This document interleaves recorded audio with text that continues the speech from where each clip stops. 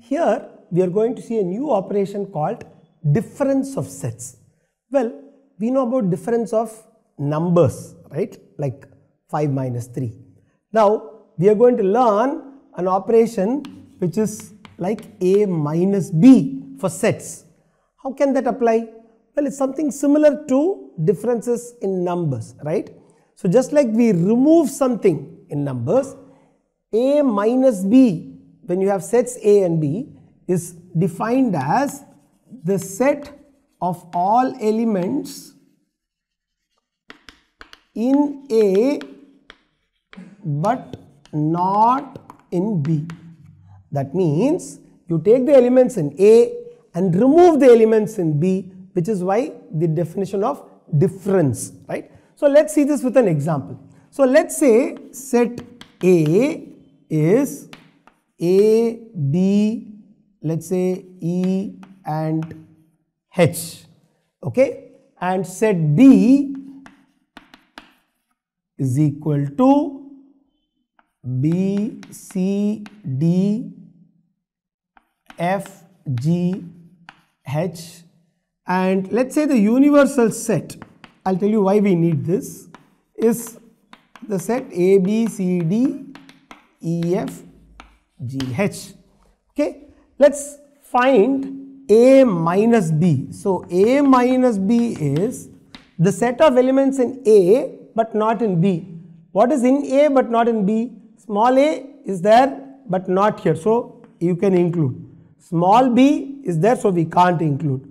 Small e is here but not here, so we can include. H is here but is also here, so we can't include. So A minus B is simply the set that contains elements A and E. Now, when you are doing algebra of sets and if you want to simplify, how do we simplify A minus B? Well, we are going to now show that A minus B is nothing but A intersection B bar. Okay, and again we are going to prove it just with this example, but since it's general, you can take this as a general result, right? Now let's look at what happens when you do A intersection B bar. For that we need B bar. Now B is this set. If U is the universal set, you can write B bar is the elements not in B but in the universal set. Universal set is A to H, all letters. Here, so A will be there, E will be there because B, C, D, F, G, H are here.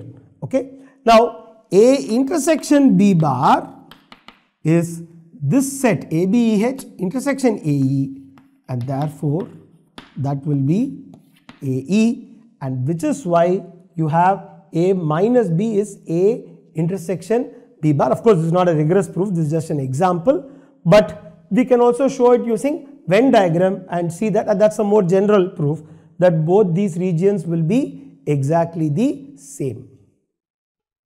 Another idea related to difference is what is known as symmetric difference of sets.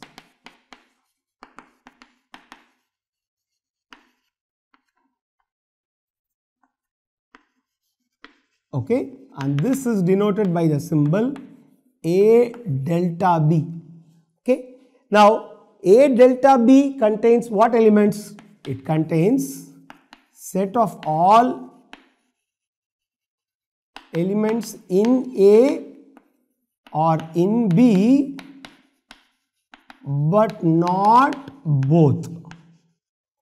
Okay, that means you can have elements in A or B but not both. So this is effectively the set A union B minus the set A intersection B. Okay, that means in Venn diagram form you will have this is A and this is B. Okay, A delta B will have this region and this region. That means this part is not included. Now, algebraically, can we simplify this slightly more? Well, we can, because we just saw the definition of A minus B is A intersection B bar. So, if we take A union B minus A intersection B, we can just apply this definition. So we can write A delta B is A union B minus A intersection B, which is, if you apply this definition, it is the first one intersection, second one complement. So it's A union B intersection A intersection B complement. Now the second part we can simplify using De Morgan's laws. So you get A union B intersection A intersection B complement can be written as A complement union B complement. So now we have A union B intersection A complement union B complement. Now we'll have to apply distributive law twice, right? Because we know some C intersection this will be C intersection this union C intersection the second part. So I'm going to keep A union B as it is. So it's A union B intersection A complement, okay, union A union B intersection B. See, just think of this as C intersection some D union E, okay. So this will be C intersection D, this is distributive law, union C intersection E. Now instead of C we have A union B, instead of D we have A complement, instead of E we have B complement. That's all we have done, okay.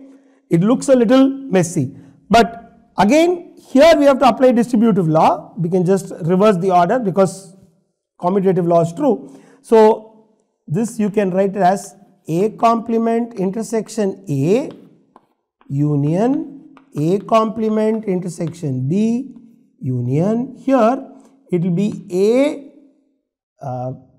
this is not A union B intersection B complement, this should be. So A intersection B complement, because this is B complement, and union B intersection B complement.